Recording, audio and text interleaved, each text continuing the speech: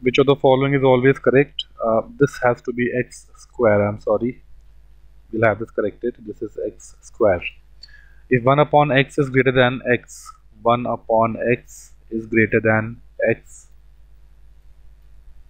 This is possible in two cases when x is a small number. For example, 1 upon 0.5 is greater than 0.5.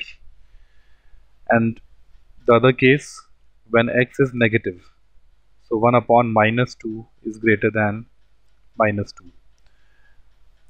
X square is greater than x.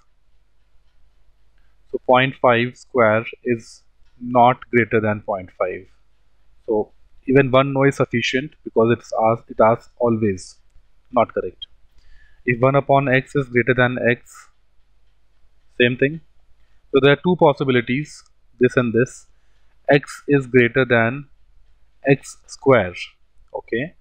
So this is saying 0.5 is greater than, 0.5 square. So yeah, here this works, but minus 2 is not greater than minus 2 square. Therefore, this doesn't work. If x square is greater than x,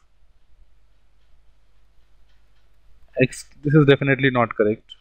For negative values, minus 2 square is greater than minus 2. It does not mean that minus 2 cube is greater than minus 2. Minus 2 cube would be a more negative number, which would not be greater than minus 2. So definitely not the right answer. Come to this one. If x cube is greater than x square. So this is possible in two cases. First case, when x is a positive number, for example, x is equal to 2, 2 cube is greater than 2 square. The other possibility, when x is a small negative number, so 0.5 cube is greater than, this is also not correct. This possibility doesn't hold, because this would be negative and 0.5 raised to power 4 would be positive, so this would not be correct.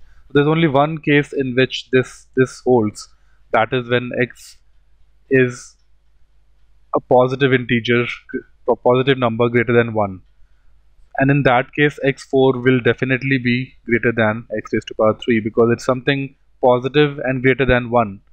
So anything which is big will keep getting bigger when the powers are increased. So this should be the right answer, but let's still look at this. If x raised to power 4 is greater than x raised to power 3, so this is possible in two cases. One is this, 2 raised to power 4 is greater than 2 raised to power 3. In this case, this is true. But this is also possible in the case when x were a negative number. So minus 2 raised to power 4 is greater than minus 2 raised to power 3. But it does not mean that minus 2 raised to power 5, which is minus 32, is greater than minus 2 raised to power 4, which is 16. This is not true. And therefore, E is also incorrect. D is the right answer. I strongly recommend watching this particular question and the entire explanation very closely. There is a lot to be learned from this question. All very, very important concepts and cases.